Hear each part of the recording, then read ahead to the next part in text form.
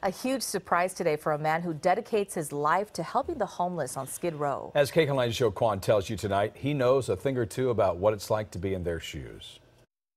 The final touches were put in place, pillows fluffed, and a display on this table. If you look at this table, looks like just a few shirts, but under one of these is the big surprise. A surprise for this man, Wendell Blassingame, who showed up Friday to an apartment building in downtown LA for what he thought was a lunch for his friend Betsy Starman. Hi, Betsy. He didn't know it was for him. But the jig was up when this happened. Surprise!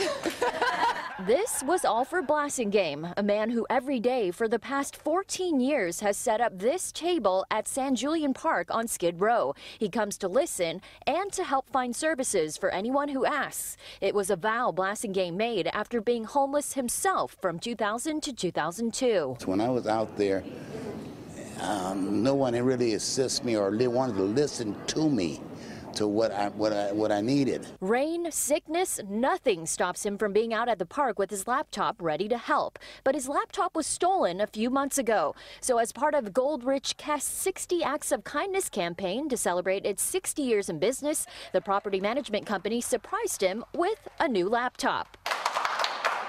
I'm speechless. And he says he's itching to get back to work. Plug it up, get it charged up, and let's get started. Total angel. He is an angel like none other. Congratulations. In downtown LA, Kwon, KCAL 9 News.